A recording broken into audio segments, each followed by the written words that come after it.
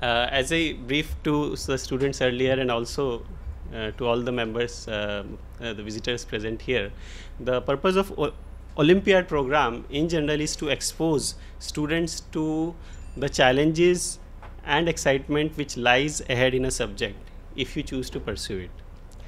And one part of it is giving them problems, giving experimental tasks which help you feel what it means to do it. And the other facet is to connect students to some of the leading experts in the subject, so that you can also feel what lies ahead. For example, I mean, till you have entered college, what lies ahead is just the competitive exams, and the parameter of success is getting a good ranking in the exam. But the life starts there. That is not the end of life, and there lies much more ahead, and there are many things to be done. And in the keeping in the same spirit, we have this component, a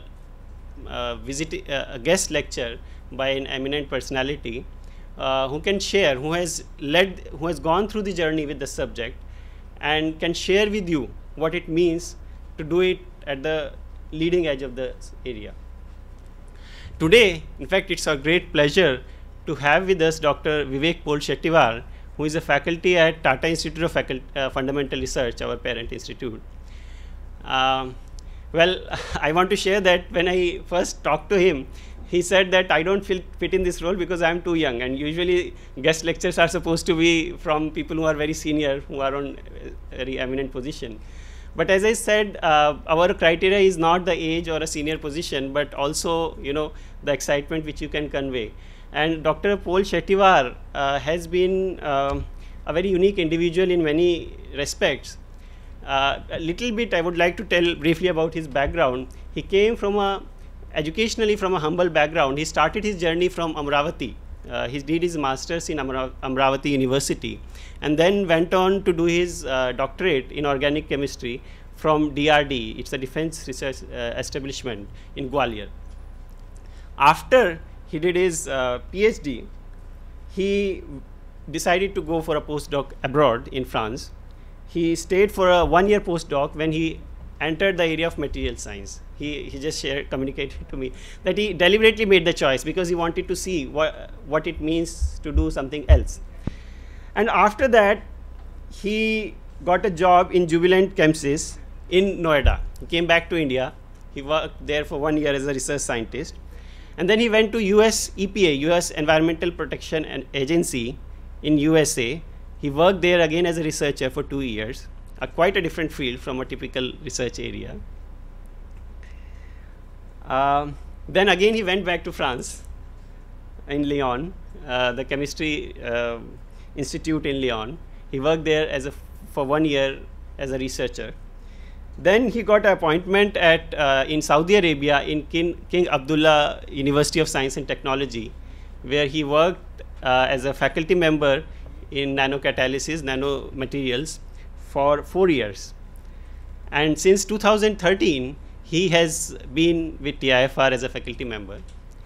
And I mean, I think his journey itself shows you that there is no, I mean, even though when we say chemistry is just this, there is so much breadth what one can do, and still it's not the end.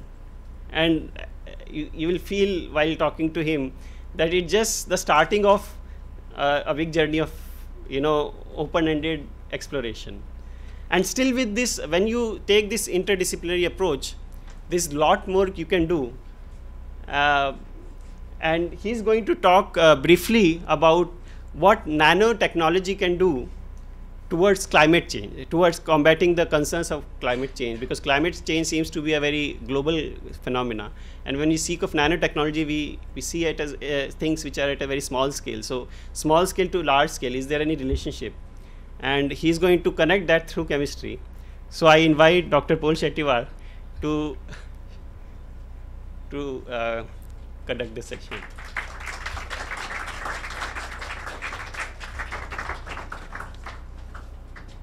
Thank you very much. Yeah, thank you. Thank you for the invitation. I'm feeling a bit nervous. You said so many things. So I will try to explain what we do in the lab. And before I explain the research that we do, I will try to tell you why we do that. What are the issues that we are facing, and how my research or the research in this field will help to resolve these societal issues. I guess everybody heard about the global warming, climate change, but I generally feel that we have lots of misunderstanding about the fundamentals of the climate change, why there is a global warming, why there is a change in the climate. So I will try to explain what is global warming, why there is a global warming. Is it only the CO2, excess of CO2 in the environment that is causing the global warming, or there is something else? And afterwards I will explain whether the nanotechnology can help to tackle this really serious issue of the climate change or the global warming. So there is lots of chemistry. When I say nanotechnology, it's full of chemistry. Ideally, I should say it's a nanochemistry. So chemistry is the fundamental to prepare any materials, right? And when you make a nanomaterials, it's more important. So before I explain the climate change, let me briefly explain what we do in the lab. So we make nanomaterials and explore them for different catalysis. So when I say a nanomaterials, everybody thinks it's a very small materials, right? You have meter, centimeter, and then nanometer. So very small materials. So they will have a different activity. I will explain what is that afterwards. But it's not only about the size that decides the property of these materials, but also about the shape and morphology of these materials. Whether I have 1 nanometer sphere or a rectangular thing or a triangle or some other morphology of the material, that plays very important role in their properties. I will explain that afterwards. But this is what we do in the lab. So rather than only focusing on decreasing the size of the particle, size of the material, we also try to change their shapes and morphology, and that helps us in developing a better material to tackle some of these issues. So this is one of the material that we have prepared in the lab. We call it dendritic fibrous nanosilica. Dendritic fibrous because they have a fibrous nature, some sort of a dendritic fibrous nature. It's a silica material, SiO2, with a nano size. Size is from 50 nanometer to 1200 nanometer. And then we can tune the surface area. See, this is around, it has around 1200 meters per gram surface area. It's like 1 football ground in 1 gram of a material. So that way you can imagine these values, right? So it's really high surface area material. And it has excellent stability thermally, hydrothermally, as well as mechanical stability. And uniqueness is the fibrous nature. I will explain what are the advantages of these afterwards once I finish the fundamentals of climate change. And another thing is easy to synthesize. So we don't use any fancy techniques. We use a green chemistry principle to make these materials, right? So that if someone really wants to use it, they can upscale it, and it will be more sustainable process. And we don't only make the materials. We try to then ask the question that why I got that particular morphology, that particular shape. So we try to understand the formation mechanism of these materials. We start from the molecules, and you get the materials of different shapes and size. So we ask the question that why this particular molecule converted into particular materials with size and shape. So that's the question that we ask here. Then we take these materials. In this case, it's a silica, right? Silica is like everywhere. It's on beaches, the sands. So it's a purified version of the sand. That's the silica, SiO2. But SiO2 itself won't do any catalysis or any other application. So what we do, we take this material and we functionalize these with different active sites. Active sites is like some organic molecule. Let us say I have to do acid catalyzed reaction, right? Then I make this surface acidic. I create some acidic groups on the surface. If I have to do a base catalyzed reaction, then I make this surface basic. So that's what we do. We can also put or decorate these particles with metal nanoparticles or metal oxide nanoparticles, and that will help you to design different catalysts. In addition to that, we also make a photocatalyst.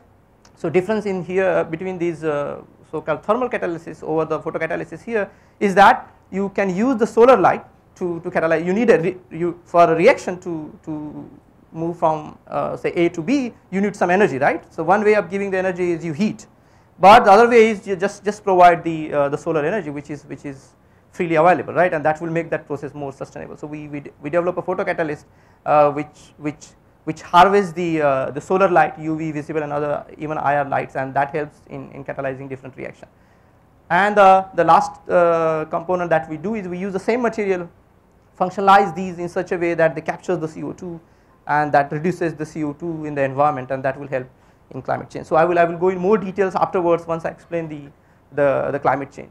Now in order to understand, so these are the material that we discovered in our lab is now used not only in catalysis, but it can be used in energy harvesting, energy storage, sensors, in drug delivery and CO2 mitigation. So once you make one unique material, that it has lots of application in various fields. So what is climate change? So in order to understand the climate change, we should ask two questions.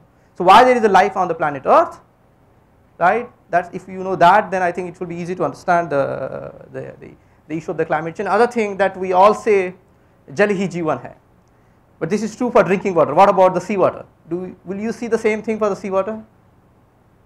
No, right? But I think that is also the same. I will try to explain how the seawater plays a very important role in keeping our climate greenery on the earth, right? So why there is a life on the earth?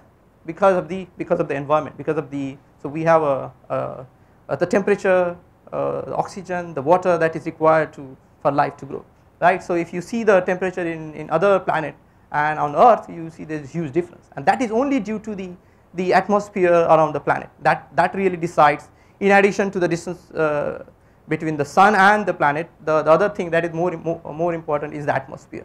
So atmosphere decides the temperature on the surface in the environment, right? And so what decides the temperature? So what is the atmosphere that we should ask? So what happens?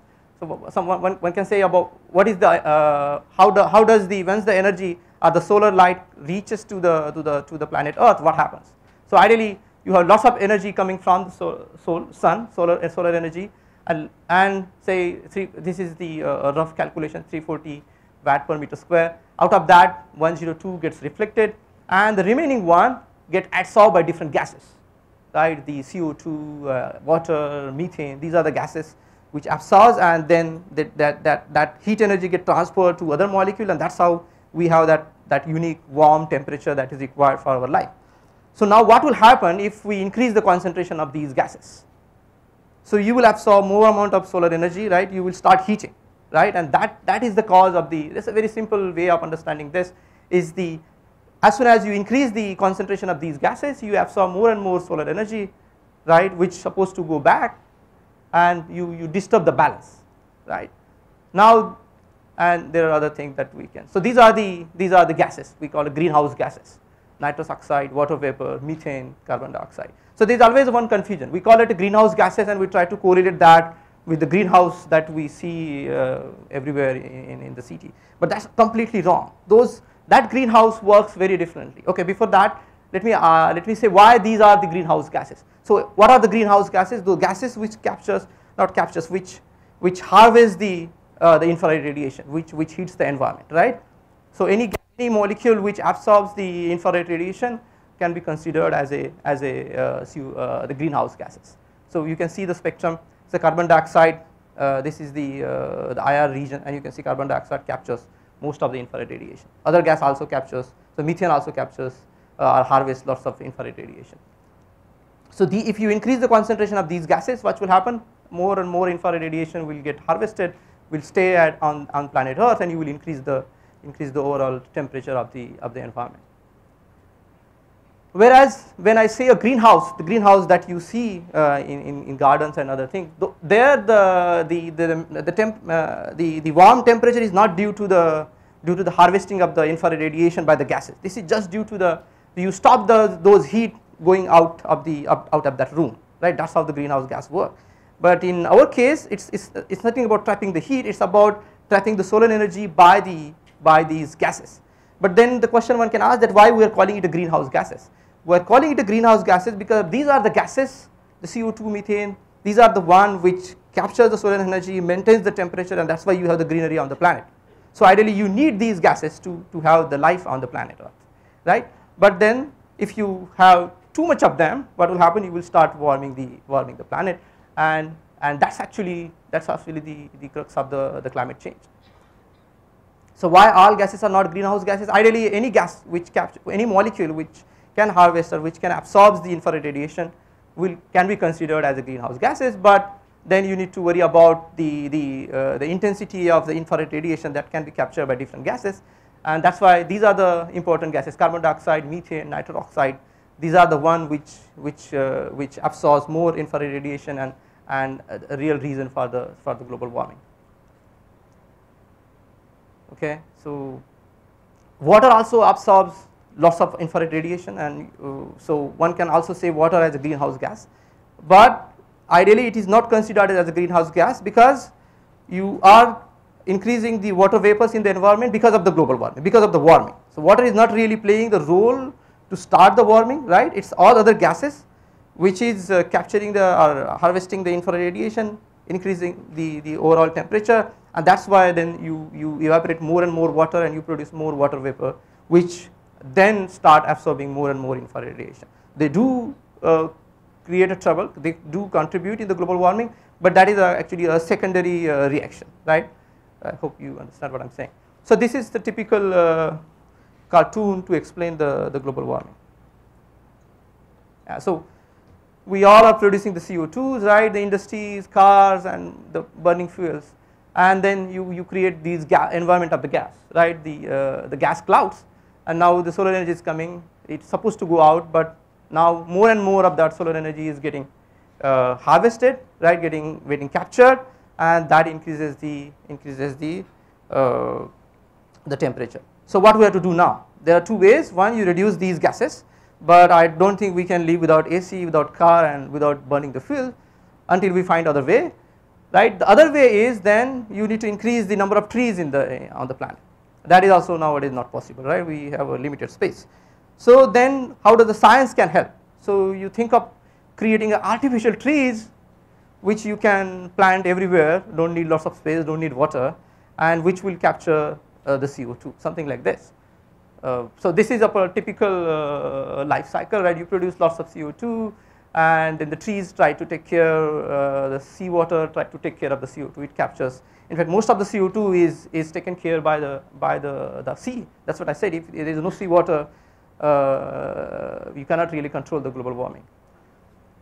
Now we have less number of trees and more and more industries and cars and other things that creates lots of CO2. So what we need now is some sort of artificial trees which can do the same thing with a limited space. And when I say artificial trees, that's a fancy word, but what it means, you make a nanomaterials or you make a materials which will have ability to capture the CO2, which will have ability to capture the solar light, harvest the solar light, which also should have the ability to capture the water, and then some sort of a catalytic reaction where you split water H2O into hydrogen and oxygen and use that hydrogen to reduce the CO2 to methanol or some fuel, right? And then you burn methanol, you have a CO2, you again capture, right? It's very dream project, lots of people are working on some sort of artificial photosynthesis. That's the only way I see to solve the issue of the climate change. So it's the chemistry and a nanochemistry which will play which is already playing a very important role in tackling the problem of the climate change. And I will show you some of the example how we make these materials and whether they are capturing the CO2, whether they are splitting the water, and can you really convert the CO2 into useful chemicals. Yeah, so this is another cartoon which shows another animation which shows the increase in the CO2. So this is you can see the concentration. The more red, it will be more CO2, and the NASA monitors the CO2 concentration. And now this is our country, and you can see with time the CO2 concentration is increasing. So this is a global problem rather than one country's problem. And this is very recent report. So right now we have 410 ppm CO2 level, which is first time in the human history. Right. So you can see now we are somewhere here. Now one can ask, so this is the data about the carbon dioxide parts per million, and this is 0 means 1950, and then you have 50,000 years before, 100,000 years before, this is the CO2 levels. Now one can ask the question, how do I know the CO2 levels at that, on those days, right? It's really early, right? So there is a way to quantify the CO2 concentration in those days. So this is called some sort of a ice core technology, where you drill the what is that? Okay, I will come back to this. I lost the word. So there is a way to quantify the CO2 capture based on the ice core technology that I will explain. So another thing that you will see here, there is always increase in the CO2 level. So this is the 180, and with time it's around 300. There is always the sudden increase in the CO2 level. It's not really a gradual increase, there is a sudden increase in the CO2 level. But for the first time we crossed the 300 level, and now we are around 410. So Earth climate has changed throughout the history, but now we really crossed the limit. So you can see the increase in the overall temperature during these years 1880 to 2020. But there are those who don't believe in the global warming. They said no, this is not because of the CO2 or because of all these things that I'm talking. It's just because the position of the Earth with the sun is changing, and somehow it is coming closer, and you are getting more and more solar energy, and that's why you have the warming. But then there is a data which shows the solar energy that is reached to the planet Earth, and it's nearly the same. It's nearly constant. Maybe there's some increase here, but now you can see it's nearly the same. But still there is an increase in the temperature, which clearly scientifically proves that there is a global warming, and that is due to those gases. Right. This is another animation to show the same thing. So how the temperature is increasing with years. Now you can see here some patches. So we are here.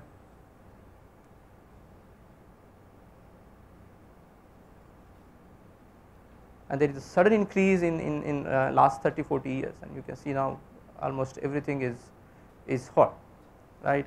And so this is a data from the NASA. So I think you guys will believe on that. So what happens in addition to the global warming? What else can happen? If you heat the sea, what will happen? It will rise, right? There will be melting of the ice. So that will also increase the water level, and now you can see the sea levels are increasing from 1998 to 2016. So there are recent scientific reports which says that rate now increase. So the sea level, so rate of sea level increase is now really fastest in 2000 years. So the prediction is based on the scientific data that by 2100 the sea will rise to 1 to 4 feet. So think about what will happen to Mumbai if that is going to be true. And I guess everyone is experiencing the heat and the crazy weather, so it's really happening. So in addition to that, since now there is lots of CO2 in the environment, sea try to balance that, sea try to capture more and more CO2, and then the pH of the sea changes, the acidity of the sea increases, and you know there is a life inside the ocean, and that also get disturbed when you have more and more CO2, right? So I will skip this. Yeah, so you can see the situation of these coral reefs when we have more acidic. So this is again the prediction. So right now the pH is 8.179. It was in 1751. Now it is 8.069. Although you see a difference is really small, but at that huge level, that is really a significant difference. And in such a scenario, there will be no coral reefs, right? Everything will get damaged because of the change in the pH. So obviously the ice is shrinking, and you can see that's why the sea level is increasing. I will quickly go to that. Go through these things, right? So in addition to the heat, because of the global warming, you have unbalanced the total environment, total cycle of the maintaining the temperature on the planet, right? The incoming of the solar light, some amount of that light is reflecting and some it getting captured. That's a typical natural cycle, but now we are harvesting more and more light, and that affects several other parameters. One is the extreme events that we see now. We see the flood. I don't know whether that is due to the climate change or not, but we saw that in Chennai. This is another issue that you see all over India, especially in Vidarbha region in Maharashtra. So these are scientific reports which explains that in addition to the warming of the environment, there are several other issues that we are facing now. So there is also freshwater stress because of this change in the environment. We know this one. There was a fighting for the water. So that's happening, right? Ideally, it's happening. So now the question is it too late to really prevent the climate change, or it's already, the reaction is already started, and can you stop that? Can we really stop the climate change? So there's already lots of CO2 in the environment. Even I make a material which will have some ability to capture the CO2. I personally don't think that you can really reduce that 4110 ppm to some 200 ppm or something like that. It looks very impossible as a scientist. The material we make capture the CO2 is like 5 millimole per gram.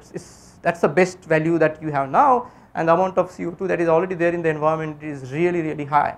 So I really don't know whether we can really prevent the thing, but can we at least minimize? Yes, I think we can at least make attempts to minimize. So if we can reduce the production of the CO2 and other greenhouse gases into the environment, I think there is a chance. And other thing is we change our lifestyle. So it's not only a scientific problem, I guess it's also a social problem. So although I will only talk about the science. So what we need to do to prevent or minimize the climate change is, now what I talk about, it's the development of artificial trees. That is nothing but development of materials which will have the ability to capture the CO2, capture the water, capture the solar light. And now whether I make a material, then I need to have a control on these materials. So I need to decide the properties of material in such a way that it can capture more and more CO2, it can capture more and more solar light. And there the use of nanotechnology can help, because by using the nanotechnology you can change the size of the particles, you can change the shape of those particles of the material. I guess everybody understand when I say materials, right? Anything is material, right? Silica, the stable, everything is material. What you see is a bulk material. I can't really control the properties, chemical as well as the physical properties of these materials. But when I go at a nanoscale, you can change the properties of that material, and that helps you to really develop a better material for capturing and converting the CO2. So what we can do scientifically is trying to develop a material which will do the thing that plants are doing, some sort of artificial photosynthesis, and as well as developing an alternative energy source. If we stop burning the fuel, there's other way, right? If you can use solar energy directly to run most of our thing, then the problem of CO2 is resolved. So the nanotechnology solutions to the climate change. So before that I will explain what is nanotechnology. So the bookish definition is the particles which are the material with the particle size between 1 nanometer to 100 nanometer are called nanomaterials, right? But then you should ask me the question, why only 100? Why not 101 be a nanomaterial? Why there is such a magical thing after 101? So this is very early definition. I personally don't believe right now. One cannot define the nanotechnology or nanomaterial based on the scale, because we have materials now which are say 1000 nanometer still show a very different properties than the bulk material. So the best way to understand or define the nanomaterials or nanotechnology is like nanomaterials whose properties are dramatically different than their bulk counterpart, and that difference in the properties are due to the size. Something like that will define more in a better way the nanotechnology. Right, so this is another way to understand the scale. So if you have to measure the length of the man, it's billions of nanometers. So they are really small. Now why the nanomaterials will have unusual properties? Because they are so small, right? In a bulk, if I see the bulk material, you have only one surface layer and almost all other things are inside, right? And you can only interact with the surface layer, not the other layers. Now and you can see 1 drop of water contains around 100,000 of bulk molecules per one surface molecule. So the number of molecules on the surface are really less when you use the bulk material. Now if somehow I increase the surface, I increase more number of molecules on the surface, then when I say a catalysis or capture is all about the surface activity. So you have, so this is, let us say this is my material and I want to capture the CO2. So if I increase the surface more and more, the surface will interact with CO2 more and more, right? And you can capture more and more CO2. But how do I increase the surface? One way is to just have a huge space, but then it's really impossible to really increase the surface. Other way is you have a very small amount of material, say 1 gram of a material, what I showed you, and it should have very high surface area, say 1000 meters per gram, which is around 1 football ground in 1 gram. So if I take a 1 gram of a powder in my hand, it will have very high surface area, and then it will capture lots of CO2, and that is possible using the nanotechnology. So this is other way to explain that when you change the size from 2 millimeter to 1 millimeter, you can see now you have started increasing the number of surface layer, and when you go to the nano layer, nano scale, you can see now you have 2 surface layers versus 2 bulk layers. So 50% of that material is now accessible for other activities, for CO2 capture or light harvesting. So when you change the size, they also change their properties. We all know gold is ideally golden, but when you change the particle size of these gold nanoparticles, now you can see you can have a different colors of the gold. Effect of melting point. I think everyone understands the melting point. What is melting point? You're trying to just separate these atoms a little bit away, right? And that convert the solid into liquid. So what will happen if you go to the nanoscale? Melting point will decrease. Can anyone think about why will the melting point decrease? Okay, will not go into the teaching mode, but see this is here. So if I have to separate this atom from the other atom, I need more energy because it's coordinated with several different atoms around, right? But if I have to move the surface atom, I need a lower energy because it's now coordinated only with three neighboring atoms, right? Now if I reduce the size of the particle, then I have more and more of these surface atoms, which has a less coordination, and then I need a less energy to separate them. That's the lowering of the melting point. So there are several other properties that changes when you go to the nanoscale. Now how do you build these things? Those are so small you can't really see them. Then how do I build it? So there are 2 ways to build it. One is called top down method. So this is a bulk material and I want to convert this into a nanomaterial. So I will just keep cutting it until you reach the nanoscale size. And that is possible. There are some instruments which allow you to really cut them into very small nanoparticles. But you can then imagine this will be really uncontrolled, where you can't really control the shape and other morphology of that material if you start from the bulk. Another way is the bottom up approach. You start with the atoms, you start with the molecules, and you force those molecules to react in such a way that you get particular material with specific size and the shape. And that's what most of us do in the field of nanomaterials research, that we start with simple molecules. Say I have to make a silica SiO2, so I will start with some silica precursor Si with say 4-ethoxy group, the simple organic molecules, and I will force these molecules to react and assemble in such a way that I get a particular material with specific size and shape. Then another thing is, how do I see them? They are so small, right? You can't really use the light, which has any light, because these are really small than the wavelength of UV or a visible light. So you can't really use this typical optical microscope to see them. Then how do I see them? To see anything, you need some sort of a light source and then the detector. In our case now, light, this visible light is the light source and your eyes are detector.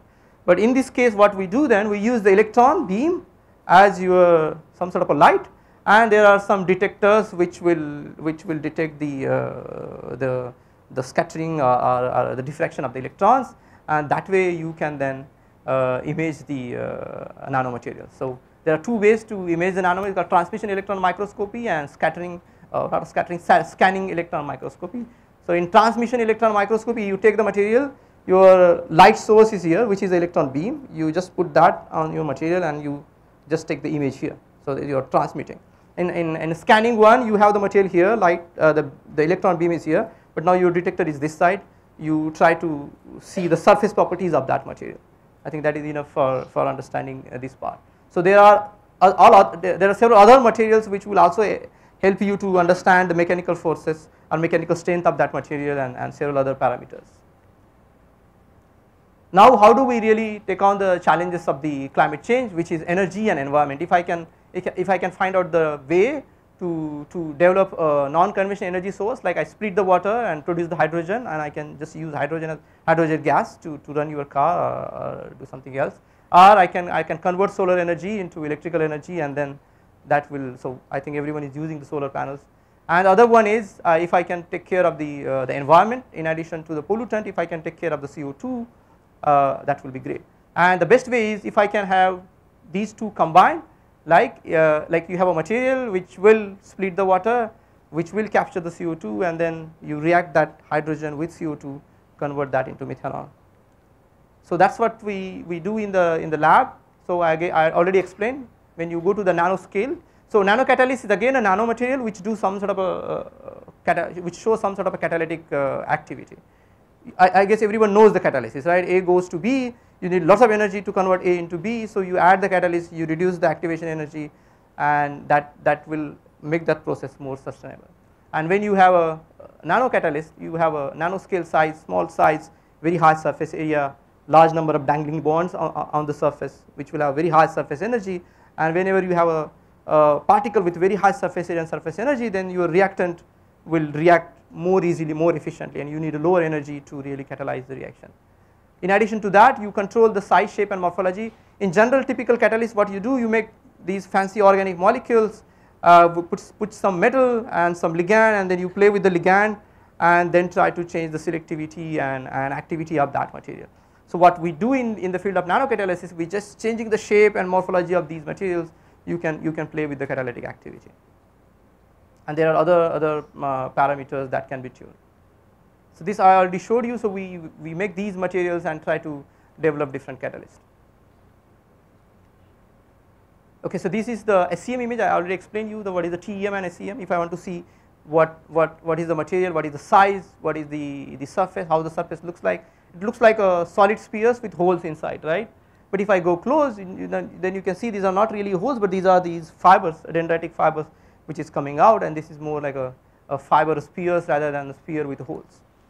And the TEM gives you the 2D projection of the same material, and you can see now these fibrous surface, which it looks like some solid core at the center.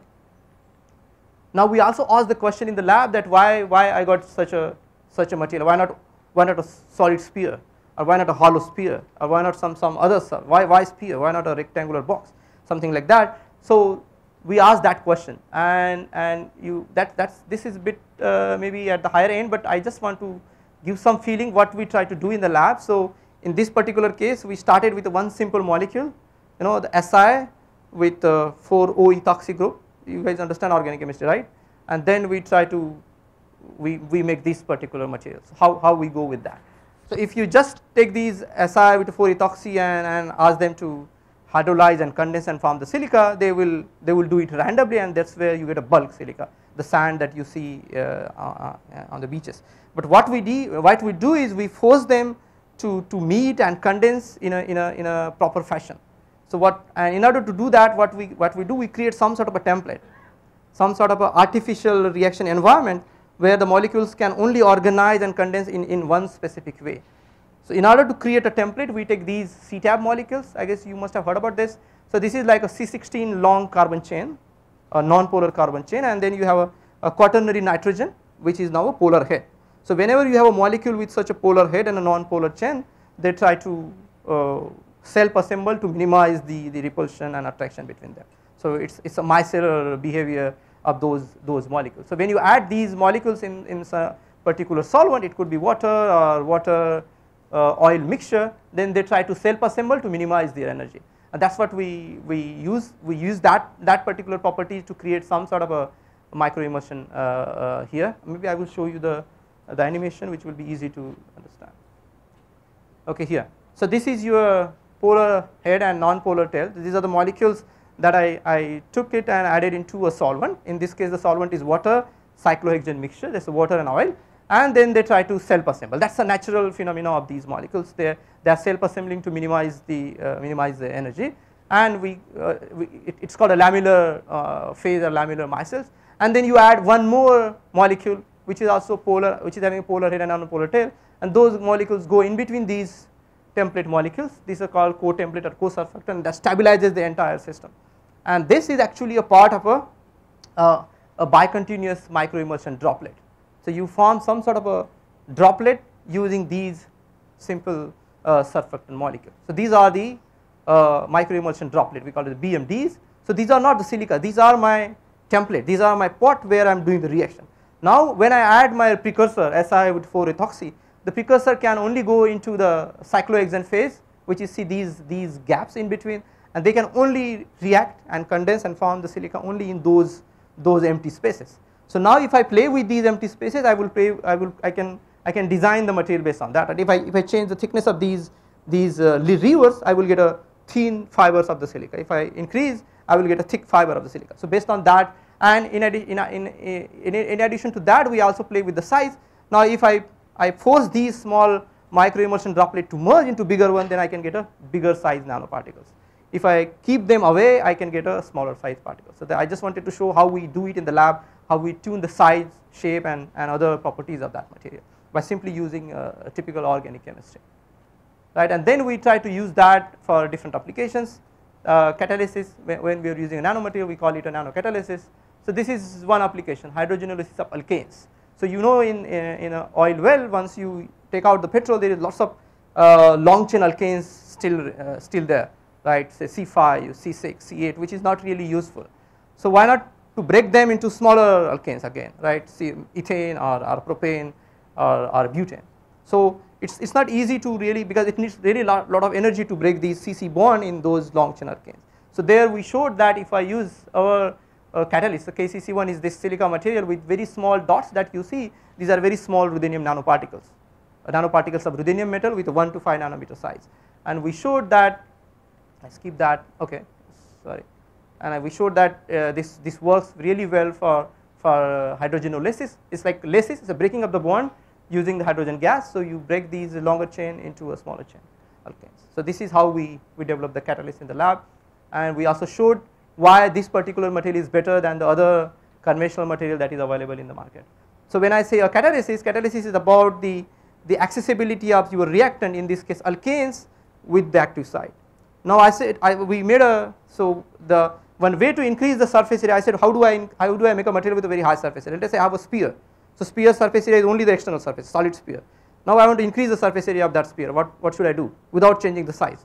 One way is to change the size to smaller and smaller, but there is a limit. So what could be the other way of changing what could be the other way of increasing the surface area? What is it? No, but that's again decreasing the size. I don't want to decrease. Size is fixed. I still want to increase the surface area. No change in the shape. It's the same. It should be the same. Porous, right? You create holes inside. Now I can use this surface area, right? So you have the same size, but you create holes, pores, and that increases the size. But now it comes up with some problem. So if I have a pore, let us say this is my pore. So I can enter only from this side and I can exit from only this side. So something like this here. So this is a porous material, say a sphere with, I'm only showing this surface, and these are the pores. Now I loaded and I just showed the open pores. So now you can see the reactant can only go from the top, right? So I can only use this active site, these ruthenium sites for catalysis. Rest of the active sites which are there in the pores will not be accessible.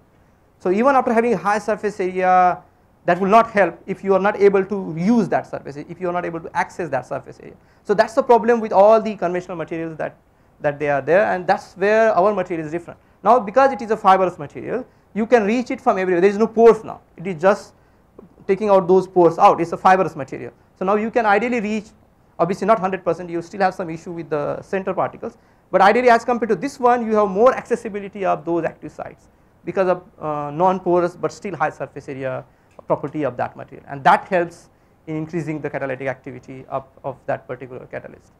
So by using the same principle, we prepared other catalysts. So these bright dots are now palladium nanoparticles, and you can do this CC coupling reaction, one of the well-known reaction for in a drug industry. One can also not only the metal nanoparticle, one can also functionalize the silica with other active sites, in this case tantalum hydride, which also helps you to break these, in this particular case metathesis, you make the CC bond and break some CC bond. This is another way. I said I have now silica don't do anything by itself, I need to convert them into something. So let us say I want to do a base catalyzed reaction. So one way is to use the base NaOH and KOH that you want, but once you use that base, it's gone, right? You can't really recycle that. But think about a base which you can keep using it, one reaction, another reaction, third reaction, recycling. So that will make the process more sustainable. So that can be done by making a solid base. So this is the silica. When I say silica, it's not SiO2, but it has some SiOH on the surface. And now you can play with these SiOH and convert these SiOH into some basic functionality. In this particular case, we treated with ammonia gas and convert those SiOH into SiNH2, and now I have a solid base which do a base catalyzed reaction, and I can keep using it for several cycles without any decrease in the activity. So that will again make the process more sustainable, and that helps in the environment. Then another one is the photocatalysis. How do I build the photocatalysis to harvest the solar light or to split the water? So here what we did, So silica is an insulator, I guess, insulator semiconductor that you guys must have heard. So insulator has a very wide band gap, so the energy that you get from the solar is not enough to excite these electrons from ground state to higher state that is required to this photocatalysis. So we need a semiconducting material. So what we did, we took this KCC1 and coated each of these fibers with well-known semiconducting material called TiO2. And now I got a very high surface area semiconducting TiO2, and again the accessibility of the TiO2 will be better over the conventional material because this is more a fibrous material over the porous material. And this is a typical data to show that when we coated, this is the elemental mapping. So wherever you see a silica, there is a Ti, indicates that the coating was uniform. And we showed that our catalyst is far better than the catalyst that is reported in the literature. So you can see the rate of reaction, rate of degradation in this particular case of a dye. Now what is the limit? How do I increase the catalytic activity? I said we go from bulk to the nano, higher surface energy, higher surface area, you get a better activity. What else we can, so what could be the limit? What should be the lowest possible size that will give me the highest catalytic activity? So ideally it should be the atom then, right? You go to the atom, that should show ideally, that's not really straightforward because some reaction need 2 or 3 atoms nearby, then only that can get catalyzed. But let us say you are talking about a reaction which only need one atom to catalyze the reaction, then in that case it should be the atomic scale catalyst which should show highest catalytic activity. But then the problem is, why will that single atom will be stable, right? It will never be stable. It will meet with someone and agglomerate, or it will react with someone. So the challenge is in a single atom catalyst is you stabilize those single atoms. So what we try to do is we try to use this silica surface and you fix the single atom on this surface by some strong interaction of the silica SiO with these metal atoms. And once you stabilize, then they will act as an excellent catalyst. So that's what we did. You can see here, this is the TM image of the KCC1 is again the silica. We prepared a gold single atoms, and you can see these are, so this is a 2 nanometer scale, and these are the single atoms of the gold. So now you can even see the atoms in using the transmission electron microscopy. And now I show you the difference. So when I go to the single atom, this is the turnover number, and these are the best known catalysts in the literature. This is our recent work where you see the huge difference in the catalytic activity. What is turnover number is like 1 mole of a gold can convert this many moles of reactant to product. So that's really huge. It's 500,000. So 1 mole of a gold can convert 500,000 of a reactant into the product, and that's what you want. Now you are using less catalyst, less energy, and producing the same amount of the chemicals, and that will help you to protect the climate. So in chemistry, it's not only the converting A into B, you want A to be converted only into B, not a C. You don't want any byproduct, right? You want to play with the selectivity of the reaction. So in nanocatalysis, you can also play with the selectivity of the reaction by just changing the size of the particles. One particular size gives you one particular product, another one gives you another product, and that helps you in tuning the catalytic activity as well as the selectivity. We also showed that the same material, if you functionalize in such a way that will capture the CO2, works well. So this is like you have lots of CO2 coming from the industry, you create some sort of a net to capture the CO2, and this net is nothing but your nanomaterial. This is a cartoonistic view of that. So okay, I did not show it, I showed it here. So what we did, we took this KCC1 and functionalized these with lots of amines, and these basic amine try to react with the little bit acidic CO2, and they capture the CO2, and we show that. And you can see our materials as compared to the best known material MCM41, you can see there is a difference between the CO2 capture capacity in millimoles per gram. But obviously these are very small numbers as compared to the CO2 that we have in the environment. So we are far behind what is really needed. And then once you have the material, then you can have those, this is a cartoon where you can have these trees, artificial trees, which is coated with these nanomaterials, and then they will capture, continuously keep capturing the CO2 and reduce the CO2 in the environment. So these are some of these that really happen in reality. And it's not only the capture, but what will you do once you capture the CO2? You keep it somewhere, but if it leaks or something happens, then it's the same problem. So the best way is to capture that CO2 and convert it into useful chemicals. But you know CO2 is a linear molecule, very stable. Why will CO2 will react with anything and convert into any other organic molecule. So that's another challenge in the field of catalysis. So what we do, we adsorb these CO2 on the surface, and once the CO2 get adsorbed on the surface, they bend a little bit, and that makes them more reactive, and that helps you to convert the CO2 into some useful chemical. So you need now a catalyst which will allow the CO2 to bend, as well as you need some catalytic active site which will allow you to convert the CO2 to some other useful chemicals. So that's already known that there are several other ways of converting the CO2 into useful chemicals. But the challenge here is all of these are carried out at very high pressure, 100 bars or something like that, but that is again energy demanding system. So you need a system which will capture and convert the CO2 at atmospheric pressure, which is still a challenge. And this another thing, artificial leaf, which will capture the CO2, harvest the solar light, and then convert that CO2 to methanol. That's what I'm saying. Everyone is trying to get into there, but it's not easy to copy the nature. So solar panels, I think that is something that we all are using, right? So this is the best way currently. We should use more and more solar energy. This is another recent example of floating solar power plant in China. And this is another one where this is a solar panel which follow the sun, right? Because that's another drawback of the solar panel. That sun is the other side, your panel is the other side. It won't harvest the light. So this solar panel has that motion sensor which follow the solar sun and have more energy harvesting.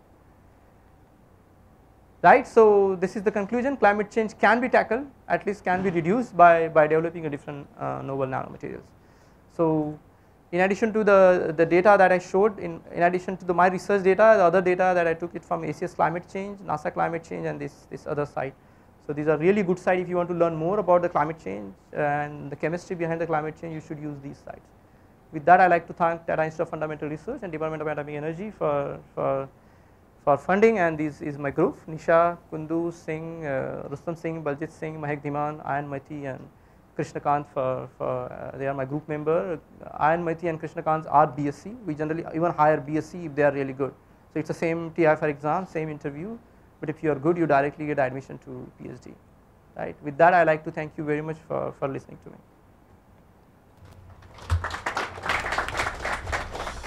Thank you, Dr. Polshettiwar, for a great, amazing lecture, and particularly something which I think almost all of us could follow.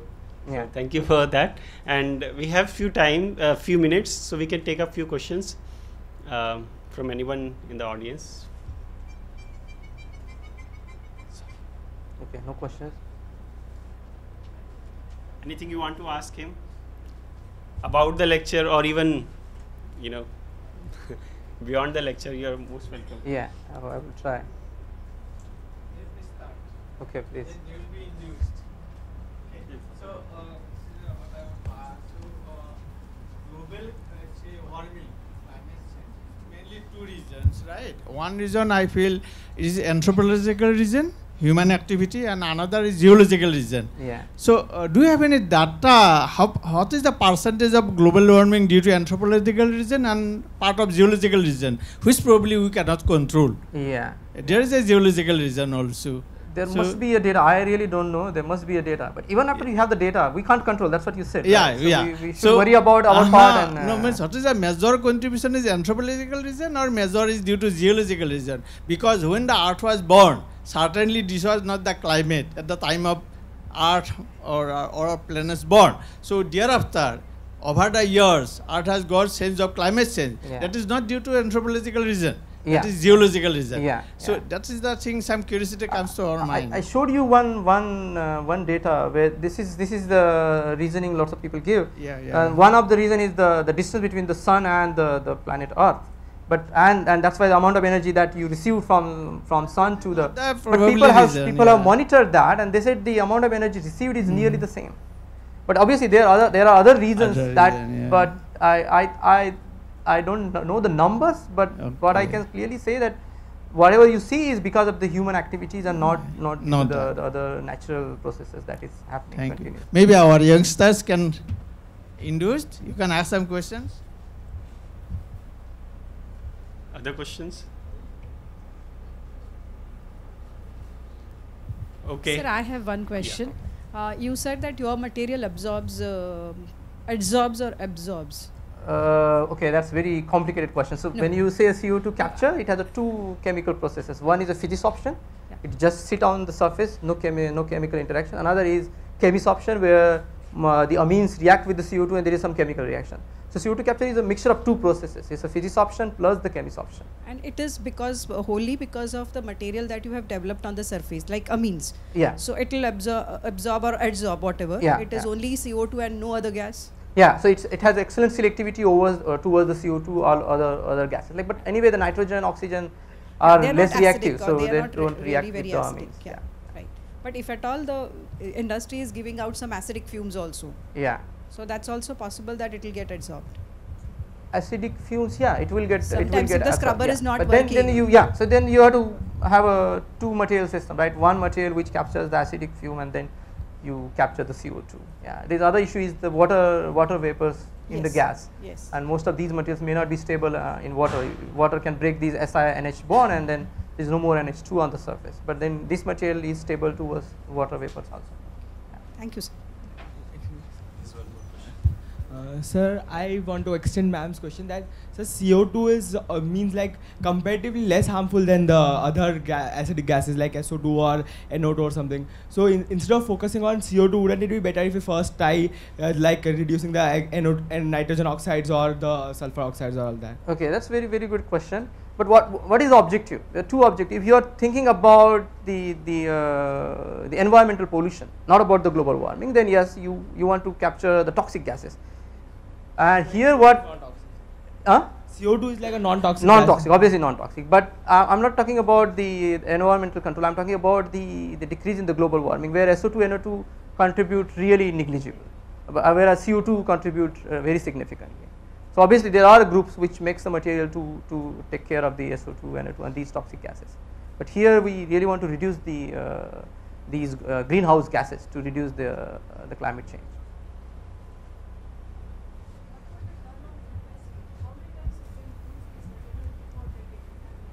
Okay, so at the research level, at the lab level, we tried up to 10 times. If they are okay with the 10 times, we say okay, one can do it for more than 10 times.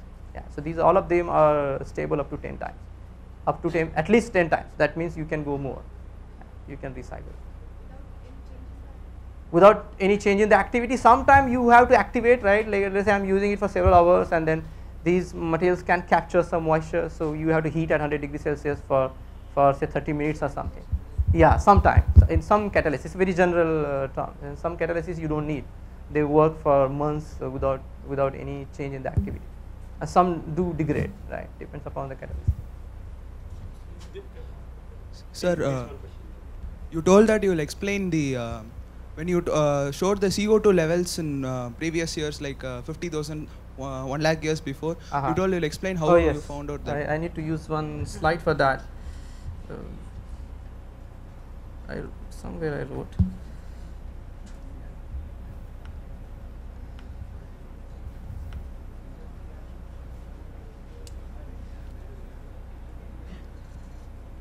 I don't have the site, but I can explain briefly. You know about the carbon dating, right? And by that you can get the age of the CO2, and then they drill the ice core very deep, and based on the distance of that ice core position from the surface, they do the carbon dating, and they back calculate the age of that CO2, and then quantify the CO2. Right? But if you know more details, I think you go to that NASA climate change slide, where they have a very detailed explanation for how they do it.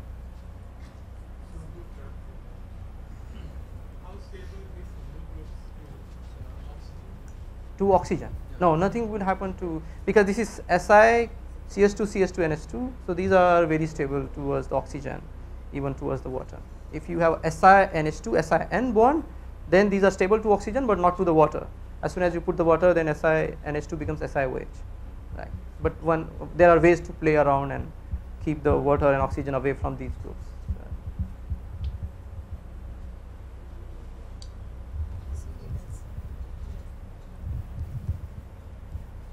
Sir, in that graph that you shown of CO2 levels in past 1 lakh years, in that also there was some sudden increase in CO2 and then sudden drop in CO2.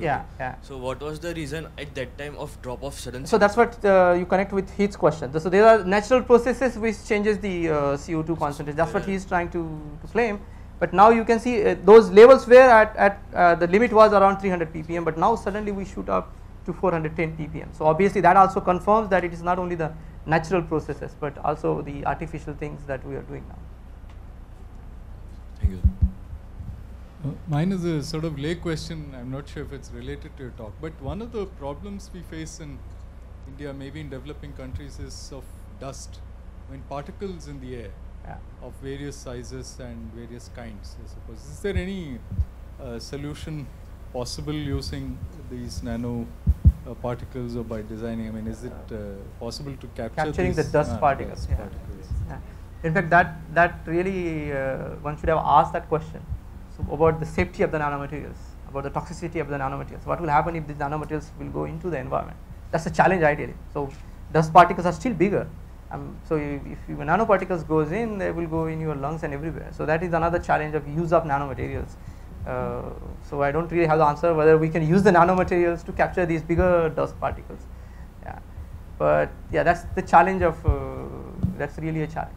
So what we try to do now, can I make a material which is really a bigger nano size, which will have a less toxicity, less environmental concern, and still the same activity.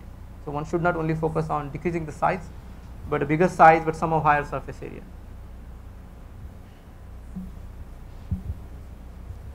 Any other questions? Okay. Then I thank Dr. Polshettiwar for really giving a stimulating lecture and also stimulating many questions from our audience. So we'll take a half an hour tea break. Tea is outside, so I request all of you to join for tea and join back at 11:30 when we start with the valedictory function.